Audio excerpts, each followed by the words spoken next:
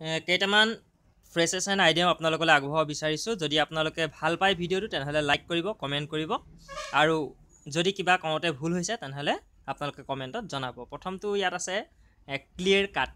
Clear কাট মানে ইয়াৰ অৰ্থটো হৈছে ক্লিয়াৰলি ষ্টেটেড বা ডেফিনিটভাৱে কোৱা।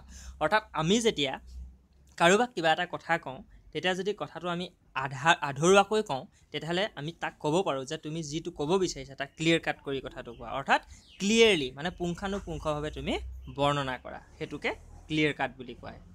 নেক্সট আহিলে up and down.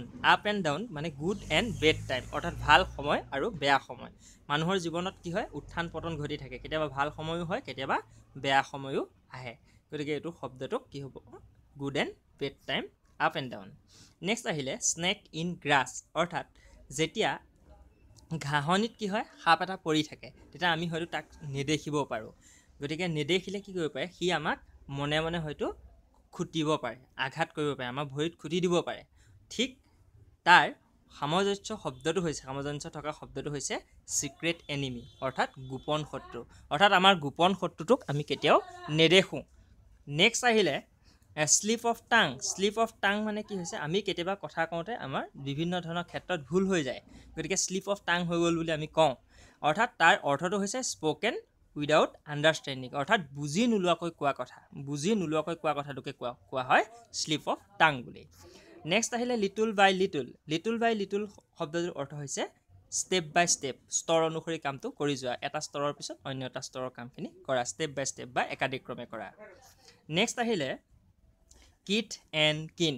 Keith and কিন মানে হৈছে ব্লাড ৰিলেটিভছ, অৰ্থাৎ আমাৰ বংশ পৰিয়াল হ'ব পাৰে বা আত্মীয় কুটুম বুলি কোৱা হয়। নেক্সট আহিলে হল্ড ইয়ৰ হৰ্চেছ। হল্ড ইয়ৰ হৰ্চেছ মানে হৈছে ধৈৰ্য ধৰা, ধৈৰ্য ধৰিবলৈ কৈছে। তেতিয়া তেনেকুৱা আমি যদি কিবা কাৰোবাক কওঁ যে কোনোবা মানুহ এজন, ব্যক্তি এজন সফল হ'ব পৰা নাই, তেতিয়া আমি তেওঁৰ ক্ষেত্ৰত এই বাক্যটো মানে এই যিটো ফ্ৰেছেছ আছে সেইটো আমি ব্যৱহাৰ কৰিব পাৰোঁ। নেক্সট আহিলে hit the check. Hit the check মানে হৈছে গ' টু বেড অৰ গ' টু শ্লিপ, অৰ্থাৎ শুবলৈ যোৱা বা বিচনালৈ যোৱা, তাক আমি এইটো শব্দত ব্যৱহাৰ কৰিব পাৰোঁ হিট দ্য চেক।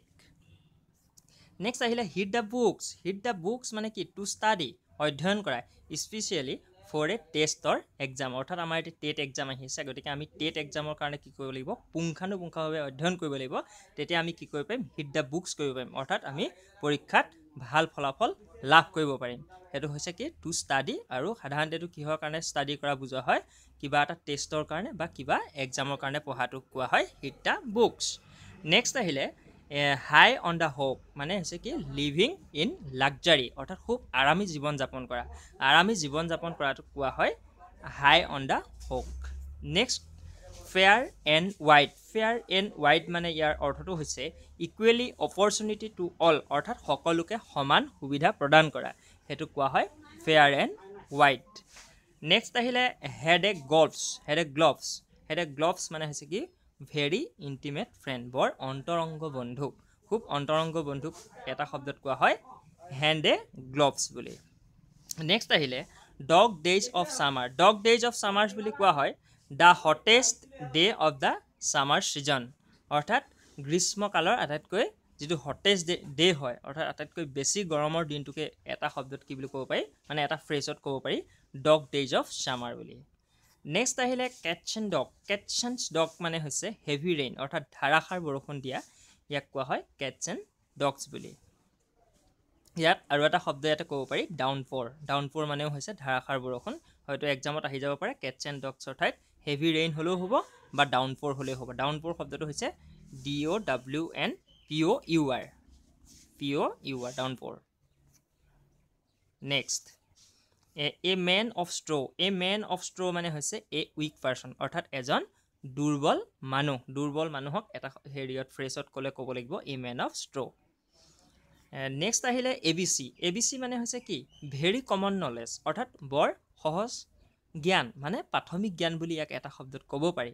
অৰ্থাৎ এ বি চি মানে হৈছে যিকোনো এটা বিষয়ৰ ওপৰত থকা প্ৰাথমিক জ্ঞান, অৰ্থাৎ আমি ইংৰাজী গ্ৰামাৰৰ বিষয়ে এতিয়া পঢ়ি আছোঁ যেনিবা, গতিকে ইংৰাজী গ্ৰামাৰৰ আমাৰ যিখিনি বেছিক নলেজ থাকিব লাগে, যিখিনি বেছিক আমাৰ জ্ঞান লাগে, সেইখিনিক আমি এটা শব্দত যদি কওঁ বা এটা ফ্ৰেজত যদি কওঁ, তেতিয়াহ'লে কি ক'ব পাৰিম, এ বি চি।